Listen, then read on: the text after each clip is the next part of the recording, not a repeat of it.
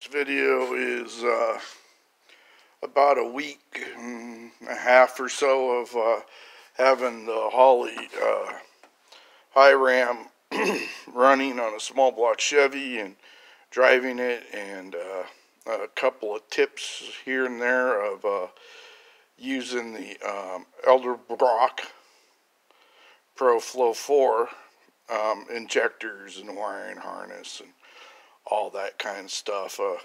Just a couple little tips that I found when I was doing this, and how I got around it. But anyways, as far as the drivability goes, it is excellent. I thought, comparing it to the intake manifold and throttle body on the Pro Flow 4 was, it drives a lot better. It really does. Seems to come off the throttle a lot harder if you're not careful. You'll run over the guy in front of you. This is only a street motor, so it's nothing high built. It's a flat tappet cam motor. I've never really had a problem with flat tappet cams. It's got aluminum Brodax heads. The cam's about a ½ inch lift. About 112, 113 on the LSA, and it's 355 with the old THC crank in it, and forged rods and Hypertech pistons, and flat tops are about 10.5 to 1. I run it on premium. I am running the 92 throttle body. I do have a 103 throttle body, but I haven't tried it, and it runs pretty good the way it is, so I'm going to leave it alone. I'm just going to drive it and see how it works. Now, so far it is not failed to start, number one. Number two, start it right up on first try when I put it all back together.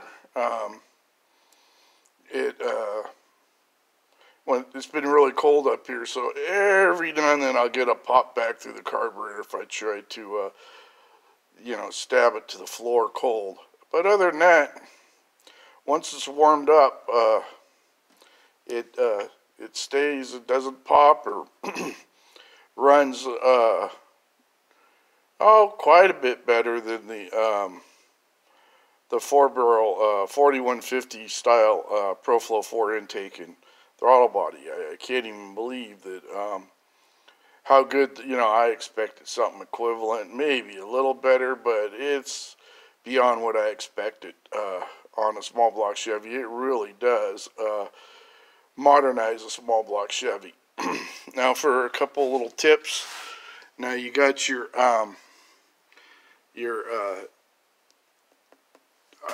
air valve here, for your idle control air valve here, and your throttle position sensor here, and normally they were back here. So what I did is I got a lengthening cable off of Amazon or eBay, I forget, and lengthened a 2-footer, which was just the right length to lengthen from the IC to the Edelbrock wiring harness.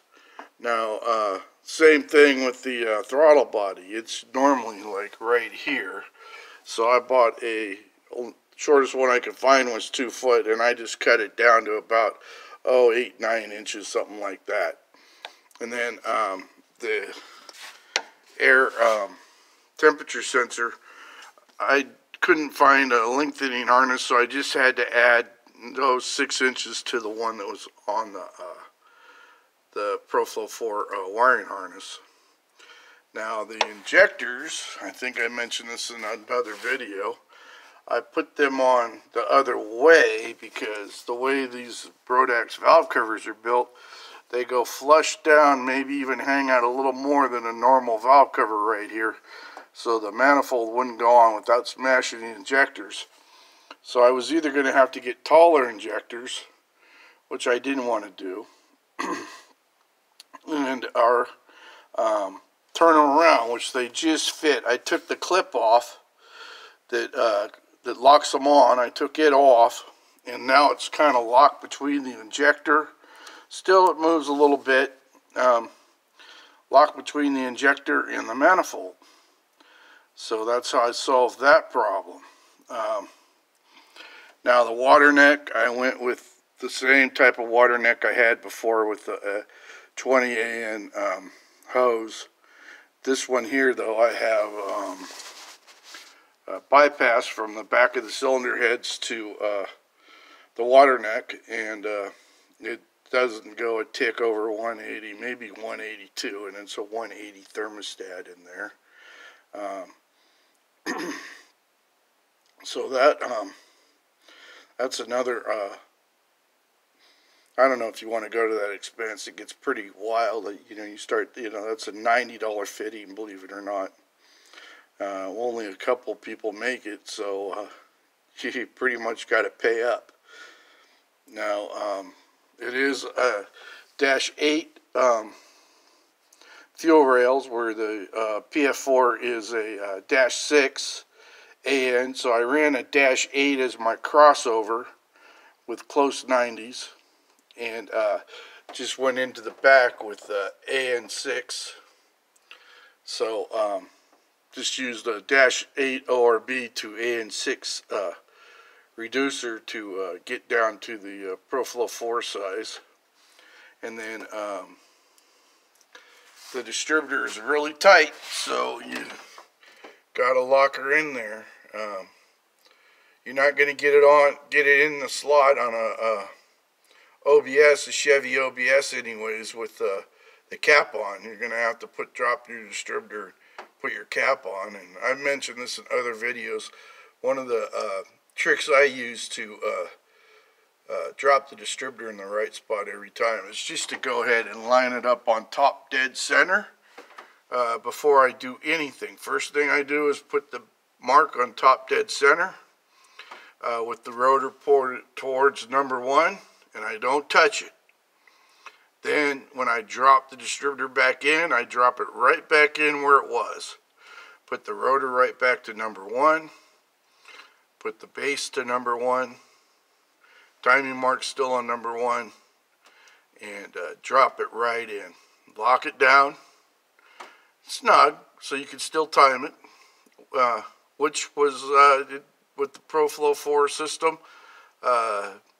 Even though I'm using Holley gear, it timed right up, went right into timing. And another thing on the OBS, if you have the high-rise where the big big AC compressor is sitting right here, the belt tensioner is right in the way of opening up the Pro Flow 4, so you have to, or opening up the Holley Hi-Ram, so you have to, you know, do something else with your accessory drives. So I just bought a Holley. I've been looking for a reason to buy one. Just couldn't justify it because the factory stuff worked. But I've been looking for a reason to put on a Holley mid-mount in the first place.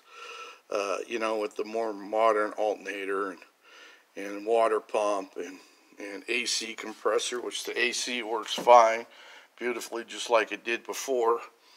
The alternator is actually better. I had a PowerMaster 150 amp alternator on here. When the fans kicked in, the motor lugged down.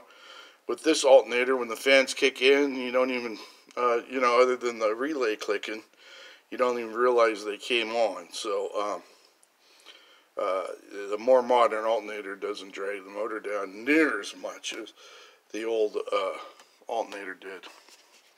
So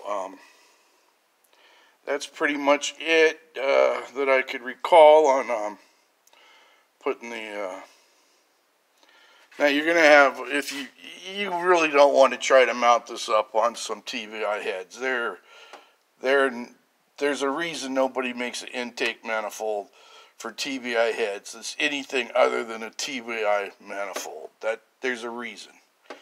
Think about it. You know, it's basically a 450, 500 CFM two-barrel electronic carburetor, you might say. So, you know, and I'll talk a little bit about the cruise control cable and the cruise control and throttle. So, the cruise control cable I bought used off of eBay. There's a guy in there who sells them. This is a 43-inch cable. I don't know what truck it would originally came on. Probably a 97 and newer. 98 maybe, something like that. Maybe up to about, I don't know, 2006 or so, when the Vortec motors were being used. But this is, he has them listed in length. So I bought a 43, which seems to work perfectly. And then this throttle cable, I believe I punched in 2002 to 2006 and took a risk. So that's what that is. That's a 2002, 2006 GM or Chevy Silverado, GMC Silverado for a modern motor, an LS motor.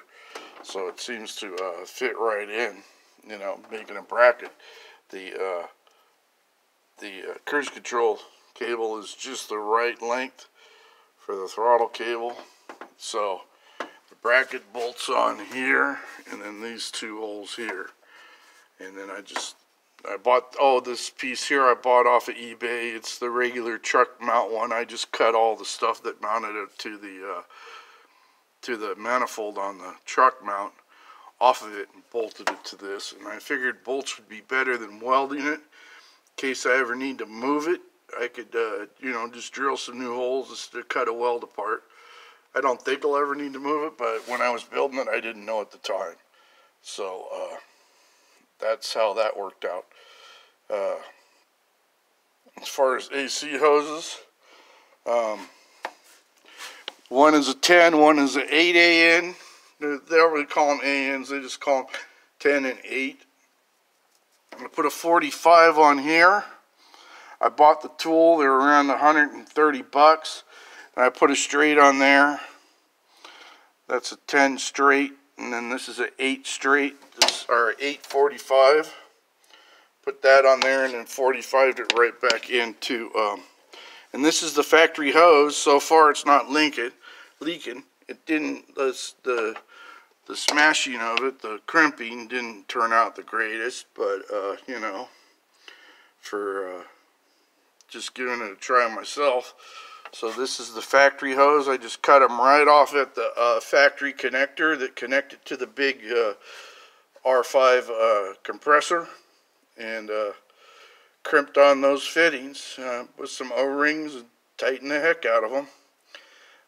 One thing you'll have to do, I don't know, you'll have to check it out for yourself, but this AC compressor requires one 12-volt signal. So you need 12 volts going to it, which is going to your compressor. One is ground, one is 12 volts. Now you do have a low-high switch on the back of your compressor. In order for it to work, you have to cut that low-high switch off and wire those two wires together. I believe they're green, if I remember right. So you cut the low-high switch off and wire those together. Now I left the resistor in. There was a resistor in the line that goes from the 12 volt to ground, or it's a diode left in.